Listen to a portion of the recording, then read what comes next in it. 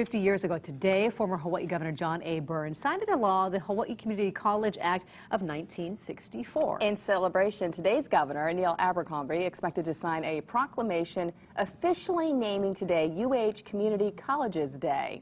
KITV4 Nana's Okawa standing by live at Honolulu Community College with more on the golden anniversary. Good morning, Nana.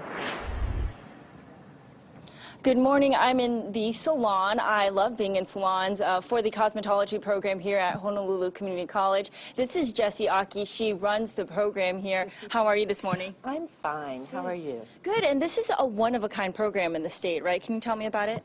Yes, this is the only public cosmetology program in the state, and we generally have 3 different levels of students, 3 semesters it takes to complete our certificate program, and they can go for a 4th semester actually to get an associate in applied science degree. Great. And you've been with this program for more than 20 years. How have you seen it change over the years? Oh, it has changed tremendously, as our industry has, and we've had to keep up with our industry. So in the very beginning, we were doing a lot of roller sets and basic cuts, and now they're having to go into more thermal styling.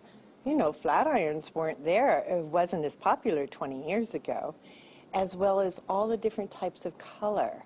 They're doing color in areas versus one tone, and so we're having to keep up with what industry is doing. Right, and this is a very hands-on program. Let's walk over here. So this is actual booths that people can sit in and students can give people haircuts? That's correct. These are our students' styling stations as well as their lockers where they keep their styling tools, their textbooks and things. And they work on the public. We're open to the public actually 5 days a week, Monday through Friday. Great. Thank you so much. Thanks for being with us this morning. Oh, you're welcome. Anytime. So as you heard, this salon is open to the public, and the prices are pretty good. I checked it out. Because students are working on you, the prices are lower, so it's open 5 days a week. Reporting live, Nana Okawa, KITV4 News. Back to you guys.